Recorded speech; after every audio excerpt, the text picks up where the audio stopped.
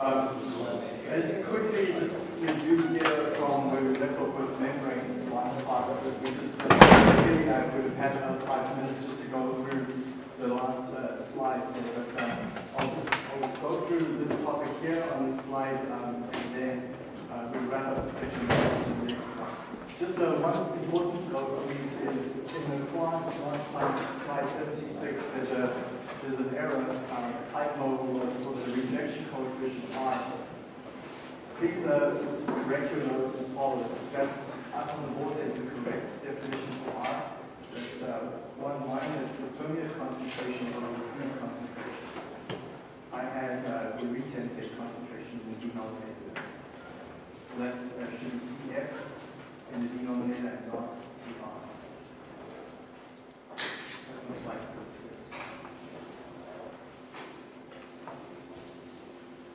So it's essentially just a measure of the recovery that you've made of the salt in the solute in the system.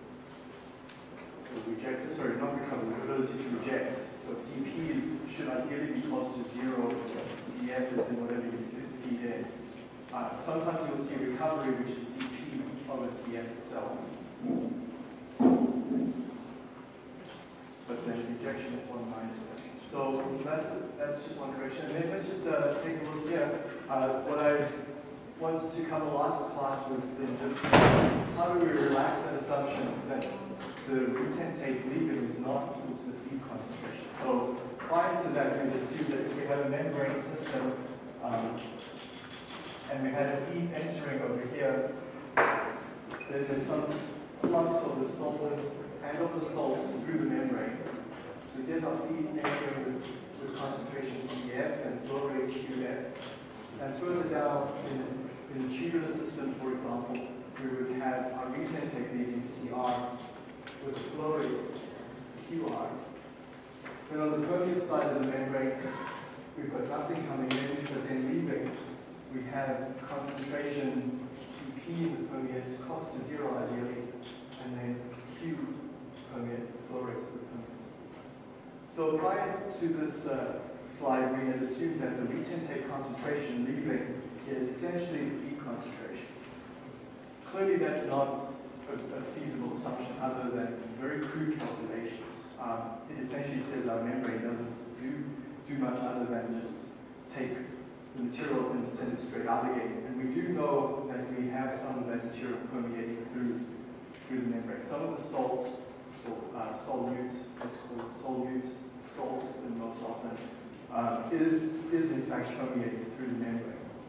So we need to relax this assumption that the retentate concentration is not equal to the feed concentration. So the way we do that is we have to solve a set of equations. We get multiple equations with multiple unknowns, and you end up with a nonlinear system. So this is one approach how to solve it. So let's take a look up here. Let's summarize the equations that we're dealing with. The first one is we have this cut definition. So cut theta is the permeate flow rate QP divided by the feed flow rate. So ideally that's a number around 40%, 60%, telling us what volume of our fraction of our feed is then leaving in the permeate. Now ideally we would like that cut to be quite high, but that's not always feasible. Sometimes we run these systems with very low cuts. But so that definition theta then defines what the cut is. Then we have our mass balance across the system. So QF times CF, our inlet salt. So those units that gives you kilograms of salt per unit time is equal to the salt leaving in the retentate permeate. We also have a third equation in the volume balance. So the feed entering, volumetric flow rate of the feed is equal to the retentate permeate. So that's equations 2 and 3 are familiar to us already. Now we simply express one of the equations in terms of the other. If I take let's take equation 3 there and divide it by QF on the left and the right hand side, I'll get equation 4. So equation 4, just divide equation 3 by QF, and then we notice that that last term QP over QF is the definition of theta that we had prior. Equation 5 then is derived from equation 2 by taking equation 2 and dividing equation 2 throughout by QF, left and right hand side, we will obtain equation 5. And then we also sub in parts of equation 4. So equation 5, that 1 minus theta term, for example, that you see over there, simply take equation 4, 1 minus theta from equation 4 is equal to QR divided by QF. And that's exactly what would be defined that we had taken equation 2 and divided throughout by QF. So equation 5 is not so hard to get. That should be comfortable for you. Now equation 6 is then the definition of the flux of salt leaving in the permeate. By that I mean if we take a solvent flow rate over here, solvent's flow rate passing through the membrane per unit time per unit area. So let's just take a look at the units I put up over here. The solvent's flux is expressed as meters cubed of solvent per unit time per area, multiplied by Cp. So Cp's units are mass of salt per unit volume of solvent. So that's essentially the concentration of the salt leaving in the permeate stream. So I take the flux of the solvent, multiplied by that concentration. That's the mass of salt that's passed through the membrane. And you can see that from the units as well. You get, after multiplying these, it simplifies to kilograms of solute per meters cubed of solvent per unit time. Kilograms of solute per meter squared per unit time. Then, so that's equation 6, and what I've substituted in there is the definition for J solvent, which we worked with earlier. And then equation 7 finally is the flux of salt, which is the definition we had prior. So it's the mass transfer coefficient times the concentration difference between the retentate minus the permeate. So that's the standard definition for salt flux through the membrane. Now equations 6 and 7 equal each other because the salt flux leaving in the permeate must equal the salt flux that's passing through the membrane. That's the only way place where salt is transferred. So salt in is salt out, essentially is what equation 6 and 7 is. So let me just write it one other way for you that sometimes helps to understand it a bit clearer. If I take Cp, that's the concentration of the salt leaving in the permeate. One other way to see that is to simply say, well, that's equal to the flux of salt through the membrane, J salt, divided by the flux of solvent passing through the membrane. So the amount of salt per unit time per unit area divided by the amount of solvent per unit time per unit area is essentially the concentration of the salt leaving in the permeate. Because the permeate stream is only made up of salt that moves through the membrane, and the only source of the permeate liquid solvent is that solvent that's passed through the membrane. So that definition will perhaps help you see what equation 6 is. Equation 6 is simply a rearrangement of this, saying J solvent times Cp is equal to J salt. So that's an alternative way to visualize how, understand how equation 6 is equal to equation 7. So those are our equations we deal with. Let's take a look at our unknowns. So we've got a number of unknowns, but in principle, if you think of a practical system, we almost always know our feed concentration that's specified to us, so we can easily measure it. We know what our source is that we're trying to purify. So we know CF. We know our volume that we need to treat, QF. So CF is known, QF is known, theta is specified. So theta is our operational characteristic. It's how much we open the valves by to regulate the flows. So we can use theta as a way to regulate the system, but obviously if we change theta, those relative flows, we're going to expect different CPs and CRs. So every time I regulate whether I want more flow in my permeate or less flow in the permeate, I expect a change in my concentrations leaving that membrane because I'm essentially changing the residence times in that membrane system. So theta is our operational value that we set, so we also know that. But we also know our mass transfer coefficients, A salt and A salt. So those, we had a class exercise on Friday to show how those can be determined from lab experiments. Delta P, we know as well from simple measurements across our membrane what that pressure drop would be. And then really our only unknowns in a practical situation are these here. So CP, we wouldn't know QP, CR, and QR. So those would be our unknowns. But once we've set theta, we actually do know what QP is. Okay, so QP can easily be calculated once we've decided on theta. And once we know QP and we know QF, we obviously know what QR is from the volume balance. Okay, so then now we're left with really essentially two unknowns. What is the retentate concentration and the permeate concentration? And prior to this, we had simply said, well, I'm just going to assume that the retentate concentration is the feed concentration. What I'm saying now is we can't make that assumption. So what we end up with is those equations up there. We find that we get these two unknowns, and we simply solve as follows. Once we specify CF and theta, we guess a value of CP. What's a reasonable guess?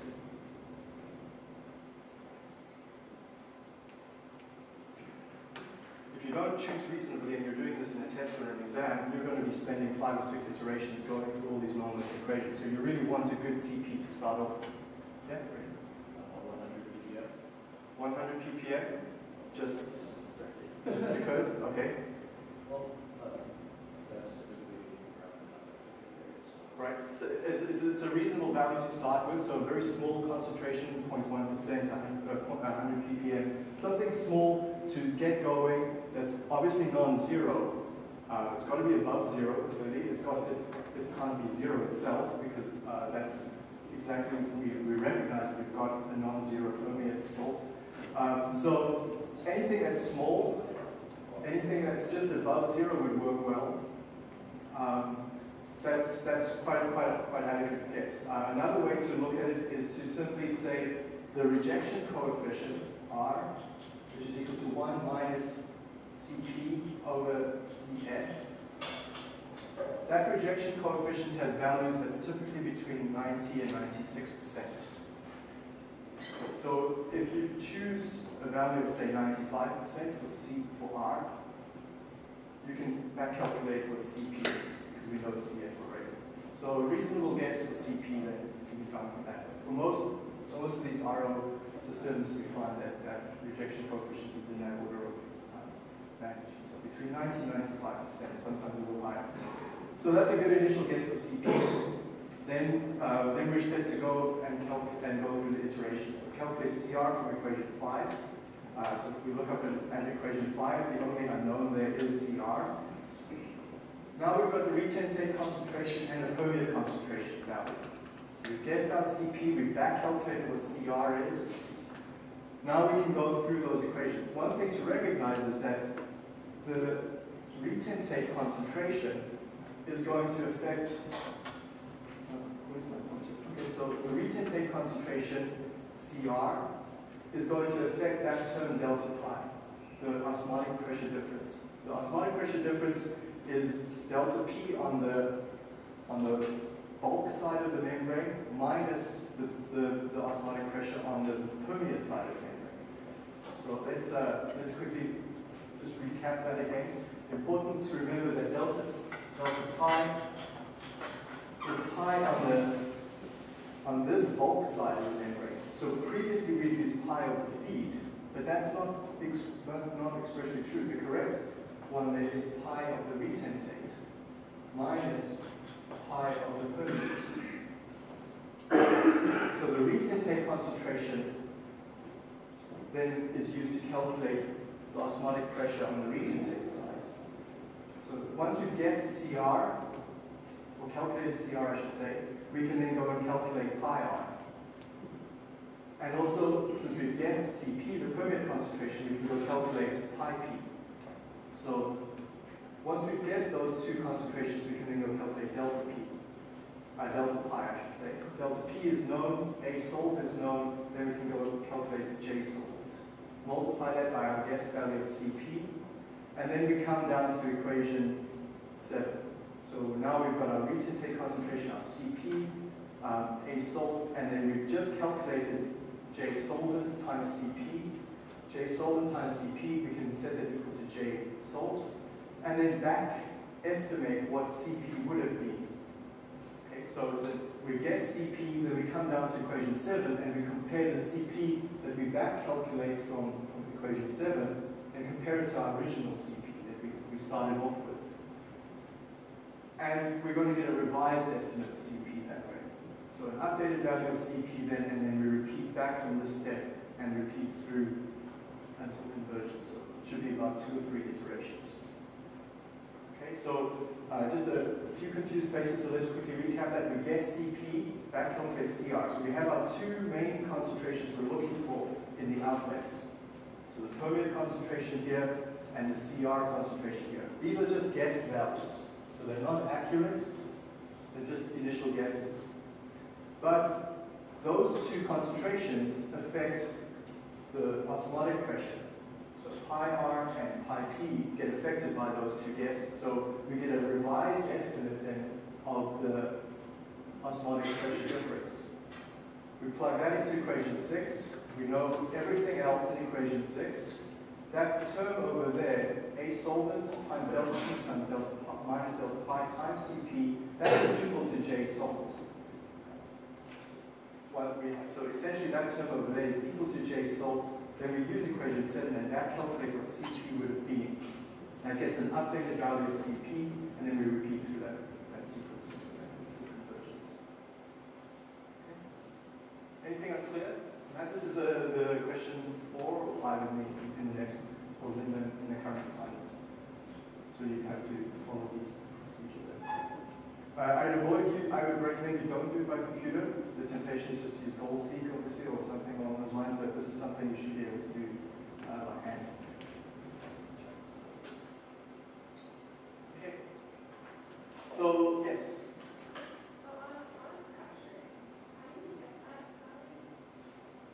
Okay, the delta pi. Yes.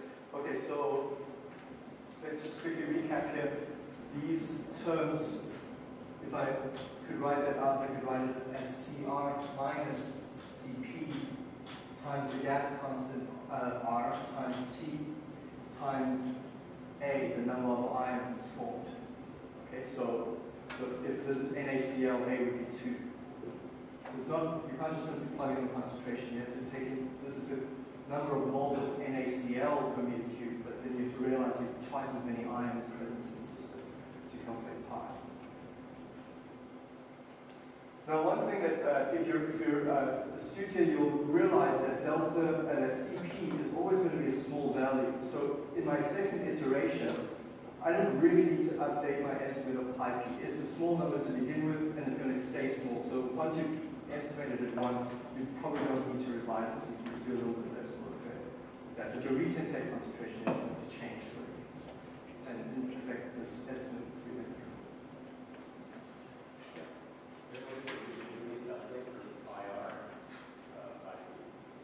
Yeah, you can simply calculate them individually.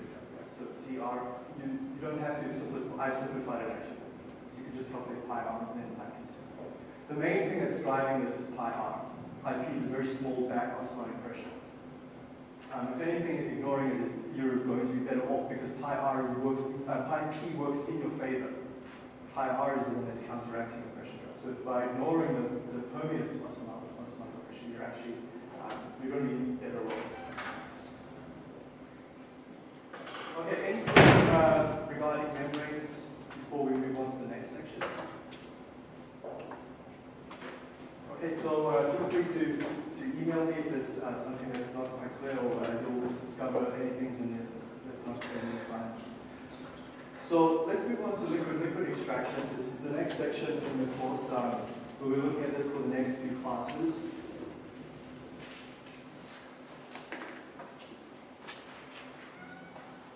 So how many of you have done a lab experiment shown up here? You've got your aqueous phase, or your organic phase, and your aqueous phase, and you shake it up in the funnel, and then you let it settle out, separate it, and then you measure concentrations in usually the aqueous phase. Have you done this in your first year chemistry course? Yeah?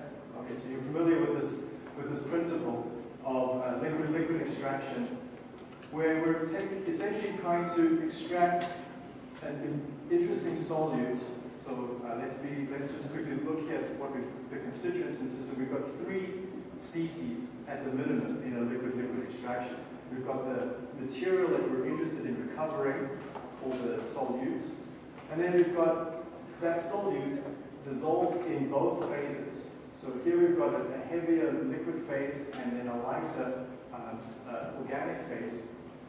And that solute is present in both phases. So that we've got three species of interest at a minimum in liquid-liquid extraction. We can have multi-components, 4 or 5 components, but we're not dealing with that in this course, but we deal with computer simulation. So we're dealing with 3 species here, and that solute is distributed between both phases over there.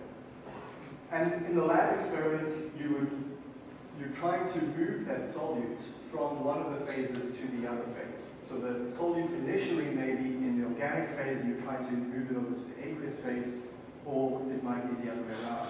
Either way, you shake that system vigorously, and you create, you cause mass transfer to take place. So that system on its own, you would have the species move between the 2 phases and reach equilibrium after an extremely long time if you were just relying on molecular diffusion. So no extra energy added to the system, in other words, purely molecular diffusion, you will reach equilibrium after an extremely long time for this batch process. Essentially what you're doing here by hand is a batch process. So we shake this then for a while, allow mass transfer to take place through epidiffusion. So we're essentially adding a mechanical energy to the system to encourage mass transfer to take place faster between the 2 phases. Then you let it settle and equilibrate. So that's the general principle. What we're going to look at is how this works on a continuous operating basis. So sure, we can do the batch mode, but generally we're interested in these systems operating in continuous mode. So we have our feed over here, and our feed is one of the liquids in the liquid-liquid extraction system. So in an LLE system, our feed actually contains one of the liquids that we're already considering, in addition to the solutes, which we'll call A. So we've got the species A that we wish to recover from our feed, and our feed, or more correctly, we'll call something called feed solvent, is one of the liquids in the system. Other people you can also see the terminology carrier solvent. So you've got your carrier coming in with your feed. So that stream over there is actually 2 species, your feed and your carrier. And then we're also adding then our mass separating agent here, which is the solvent, which when we refer to solvent, we're referring to the other liquid. So by default, solvent is not necessarily the organic phase in the system. Solvent here refers to the other liquid you're adding, the mass separating agent. So it's by convention, it's the added liquid. So if, for example, my species that I'm interested in recovering, my solute, is already dissolved in an organic phase, we sometimes usually call that organic phase the solvent. We tend to refer to organic phases as our solvent. But in liquid-liquid extraction, the terminology is very clear. The solute is dissolved in the feed or the carrier, and then the solvent is the additional liquid we add to the system, in other words, our mass separating agent. We contact those in an extractor and allow that mass transfer to take place on a continuous basis. So there's mixing in here that of some sort, some form of mass transfer to allow that solute to move from our carrier phase over to this extracting solvent. And there's also a separation in here that allows those 2 liquids then to naturally separate. So these 2 liquids are chosen so they're immiscible. So there's a lot of criteria on selecting a proper solvent that you use over here, but one of the main criteria obviously is that that solvent must be immiscible with the carrier, so that after contacting, we want them to separate. And then we have 2 new terms that we'll just introduce here. We have the raffinate and the extract. So the raffinate then is the residual solute appears in this way. So our solute concentration in the raffinate is usually much lower, and then our extract stream is the stream where the solute is mostly present. Okay, and then we'll use this definition of YA for the extract, and XA is the concentration of the solute in the raffinate stream. We'll also then define the distribution coefficient. So the distribution coefficient then is the ratio of the solute in the extract stream over the solute in the raffinate stream. So dA then is usually greater than 1 from that definition. So we want to select our solvents so that it partitions itself preferentially in the extract stream and less so in the raffinate stream. And then we can also show from the thermodynamic calculation using the chemical potential definition there that that partitioning coefficient, or the distribution coefficient, is really proportional to the chemical potential difference over R time over RT.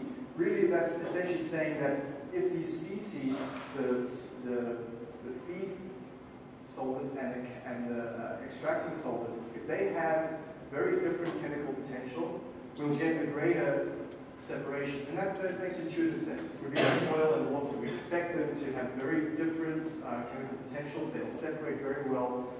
Two species, conversely, that mix quite well with similar chemical potential and that denominator is small. Those are not appropriate choices for solvents. But then species that are very different from each other would have greater ability to partition. And then also, what's interesting, the main reason why I put this equation up here is to show the temperatures in the denominator, indicating that these separations work well at lower temperatures. So at higher temperatures, in fact, we would get poorer separation and poorer partitioning of the solvent in the two phases. So that's the main reason for that equation. So this is a slide that's not in the notes. I just added this just to give a bit of extra background here. Liquid extraction is used in a number of industries. One main area is bioseparations. So for example, penicillin recovery would use liquid extraction. The nuclear industry uses it to recover uranium. Mining industry, one common use is to separate nickel from cobalt ions. That's a difficult separation to achieve, and so liquid extraction is a newish technology that's used over there. It's widely used in the perfume and fragrance industries and to extract essential oils. So this is your typical laboratory experiment where you would say take orange peels or some sort of natural fragrance and you would extract it preferentially into one phase, and then you now need to separate that fragrance, that very complex organic molecule from that solvent, and then you could use a liquid extraction step to achieve that. So these molecules that are synthesized in perfumes and fragrances, they do a good approximation, but they're not always perfect. So we sometimes use natural products, like I mentioned, orange peels or other natural products, and then we need to separate those using liquid extraction. And then it's widely used in the very small scale in fine and specialty chemicals, where we don't have large volumes. Now, the key reason why liquid extraction is used is when we deal with temperature-sensitive products. So coming back up here, we see their bioseparations and perfumes and fragrances. We cannot separate those out always by distillation. We want to use a way to separate them that's not going to require excessive heat. And so liquid extraction is a great way to achieve that. High purity requirements, so again, coming to things like perfumes and bioseparations, where we've got very small amount of impurities. If we can then separate that impurity out into one of the one of the liquid phases, and then keep the material of interest, so the biomolecule or the fragrance molecule in the other phase, that's a great way to achieve the separation. We get a high purity of that fragrance. We don't want to contaminate it with other molecules that could then come through. Or in the bioseparation area, it's quite obvious that we don't want to contaminate our species of interest. So we use this liquid extraction then to preferentially separate the material of interest, and then the impurities go into the other stream. high boiling point species in low quantities. Here, by that I mean is if we're interested in a high boiling point species, but it's only present in low quantity, if we did something like distillation, for example, we really have to heat a whole lot of material up and then put a whole lot of energy into that system to recover that material that has a high boiling point. So that's inefficient. And so we want to then work with systems ideally that we don't require this energy separation, energy separating agent being added. So if we can get away with a simpler system, that would be good. The other thing to recognize about distillation is distillation separates by relative volatility. So we're exploiting relative volatility differences, and that means molecules of similar relative volatility will go together in a distillate, and others would then appear in the bottoms of the column. But in liquid extraction, we're going to separate by the species type itself, so that species affinity for either one of the liquid phases over the other is going to drive the separation rather than relative volatility. If we're also interested in separating, say, our feed to a column, our feed is close in boiling point with the material of interest. So if we look back here, what I mean by that is if my feed coming in, which contains the feed solvent as well as the solute, if those two, the solute and the feed, have a very close boiling point, then it's going to be hard to separate it by distillation. So they don't have a high degree of relative volatility. We're going to have to have a very large distillation column to separate those two. But if those two species happen to have a high solubility difference, then I can avoid distillation altogether with all its energy requirements and simply exploit that solubility difference instead. So whenever we're looking at designing a separation process, we should look at the physical properties of the materials we're separating from each other and then find physical properties that are largely different and try to exploit those. So in this case, close boiling points would imply that distillation is not an appropriate separation to use. But if those same two species had high solubility difference, that would tell me use liquid extraction instead. And then sometimes we get azeotropes forming in distillation columns. You should have seen that in your prior mass separation, mass transfer course.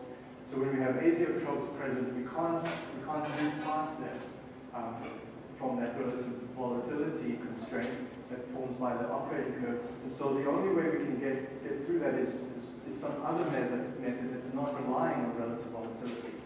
And so again, if we can exploit the solubility difference, then we can break that azeotrope and recover those two species. So liquid extraction, you should see it as a complementary separation step to distillation. That's the key point of this slide, is that many times the disadvantages of the distillation process, high temperature requirements, high relative volatility requirements, those may be impossible for us, for the species we're dealing with, or energy intensive and costly, especially if we're having to do this in large volume. So if we can then exploit rather solubility differences instead, then liquid extraction would work well for us. Okay, so then what I thought to start off with in today's class, rather than jump into phase diagrams and all sorts of modeling of the system, which we'll get to, but I thought rather just to talk a bit about what these units look like. Then once you have the units in mind visually, then we can understand it a bit more clearly when we're looking at the mathematical model. So the key thing here is we take our feed and our extracting solvent and we contact them in some way to allow that mass transfer to take place. Key requirements are we want turbulent contact or high mass transfer, essentially. And so an effective way to do that is to create small droplets and disperse them into each other. So we take our feed and we disperse it as small droplets into our extracting solvent.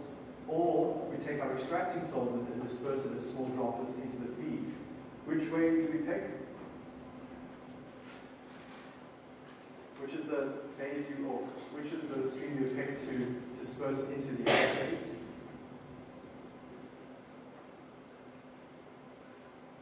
From an energy requirements point of view, it usually makes sense to pick the phase that's present in the smallest amount to break up into droplets. So whichever of those two streams is present in the smaller quantity, disperse that as finer droplets and treat the other phase then as your, we would call it the continuous phase. So this is terminology, always in purple, new terminology is in purple. So our continuous phase is defined as the phase that's not dispersed and is continuous then, essentially. That's where that comes from. So we're creating, we want to encourage mass transfer between those two phases, and small droplets is a very effective way of getting a high surface area per unit volume. So the smaller the droplet, the higher the surface area per unit volume.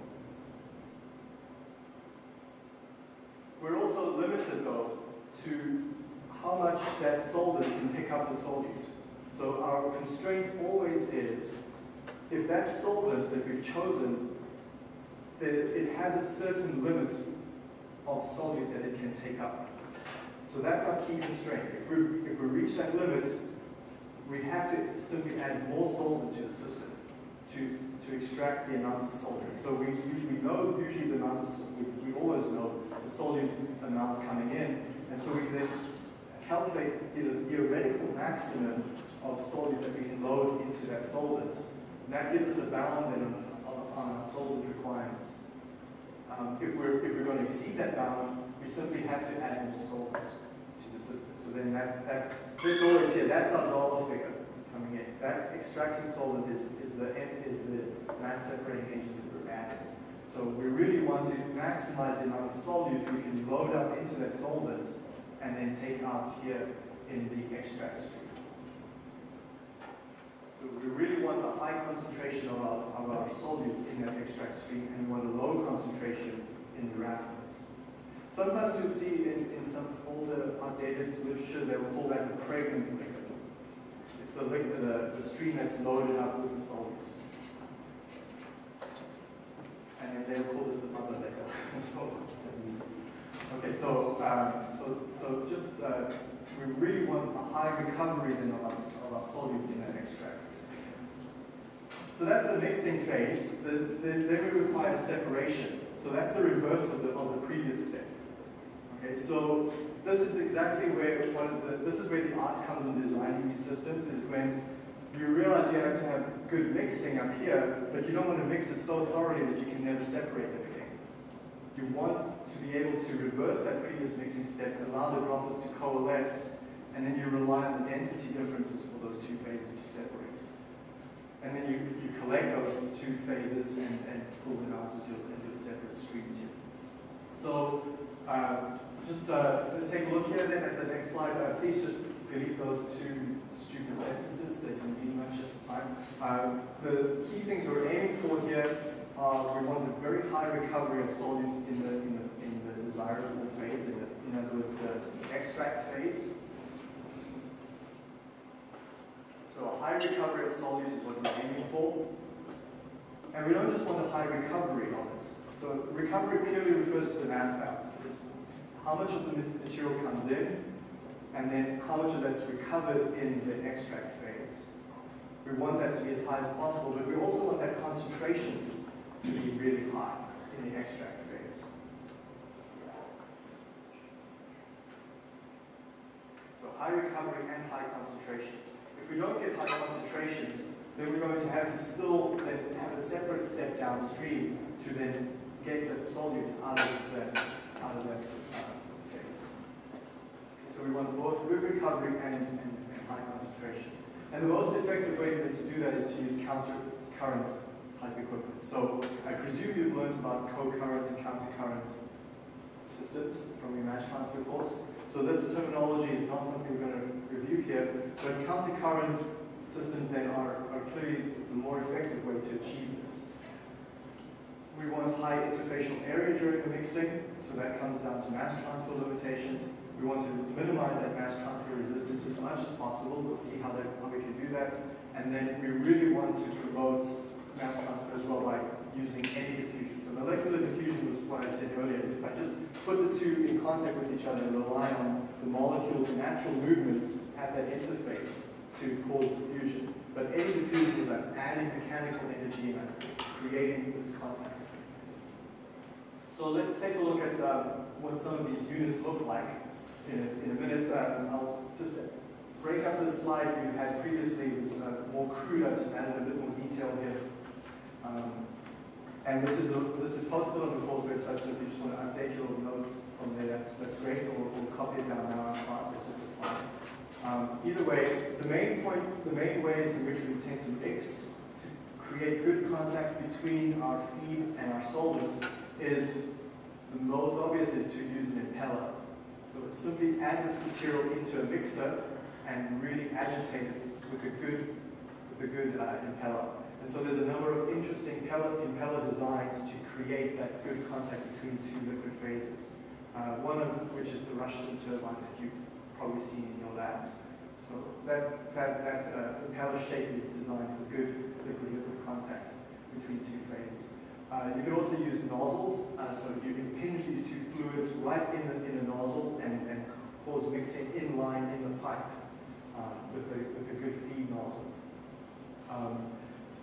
And especially they add twirls on that nozzle to create good mixing of the two phases. And it's interesting, you can create this whole separation in line in a pipe. So sometimes they'll just have a long pipe. In the center of the pipe there will be a nozzle type device that causes mixing between the two phases. And then you just rely on laminar flow throughout the rest of the pipe for those two phases to separate out. So you don't even need a special unit for this. It can be done in line in a pipe. Other ways in which you can contact your two streams is directly in the pump. So you simply use a centrifugal pump, and at the impellers in the pump, you bring the two feed streams right in, and they get intimately mixed and contacted right over there. And then there's some interesting gear type devices. So what I mean by that is you have these two gears moving inside each other, and you force the material from the center through the gears. So as these rotate, it causes contact between the two phases, and as they move through those teeth of the gears. So this is widely used in the pharmaceutical industry to create emulsions and good mixing between two streams. This also because it's easy to sanitize with high pressure steam afterwards. So that's the main reason why they use that. So the key issue is we want good contact. You want to, though, avoid this case of small droplets, usually smaller than 2 microns. Okay, where does that constraint come from? Why do you want to avoid these very small droplets?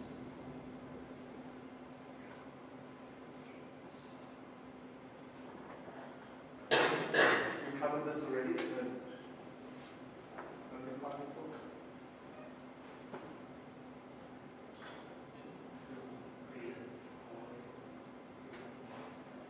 Yeah, avoid a colloidal or an emulsion type system from occurring that will then never separate outward. The key point here is that our subsequent settling step is by gravity. It's essentially a sedimentation. You're sedimenting a liquid of heavier density in a lighter density. So you've got small droplets of a heavy density that has to move down through liquid of a lighter density. So you get your lighter droplets moving up and your smaller droplets moving down.